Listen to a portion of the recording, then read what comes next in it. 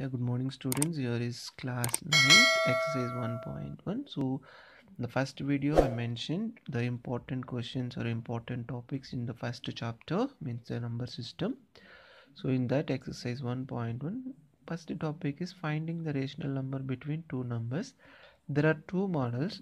One is like a whole number they will give, and they will ask you to find out rational number in between 3 and 4.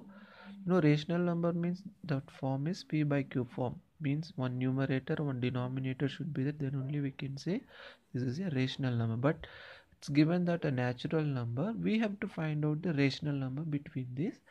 There are so many methods to solve this. I will teach in the simple method. So let's take how many numbers we have to find out here. 6. Let's take that as 7. Okay, means let's multiply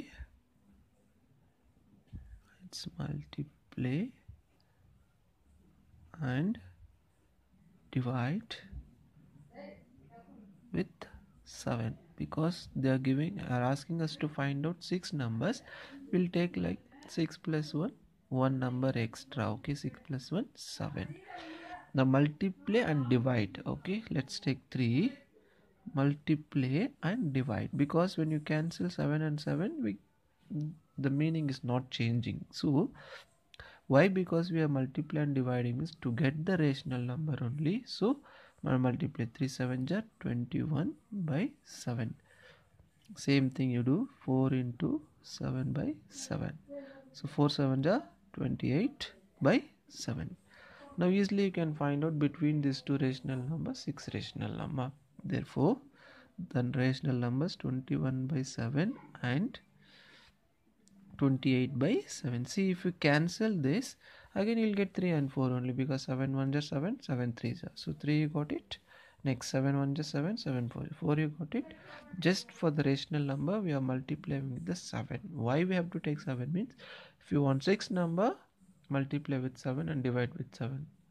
Or suppose here 5 is there, means you take 6 by 6. 1 you can add and take it. Okay, now between this you can write 6 rational numbers. Now see, here denominators are equal, so that it is a like fraction. So you can write now first number 22 by 7, 23 by 7, 24 by 7, 25 by 7, 26 by 7 and 27 by 7. So 1 2 3 4 5 6 are the 6 rational numbers between 3 and 4. Hope that you understand this. But this question we can do it, there is one formula method also. When you use formula method, the question it will go little long. So if you want me to explain with the formula method also, I can explain, but this is a simple method to solve. But sometime you will get a whole number or natural number, sometime you will get fraction also.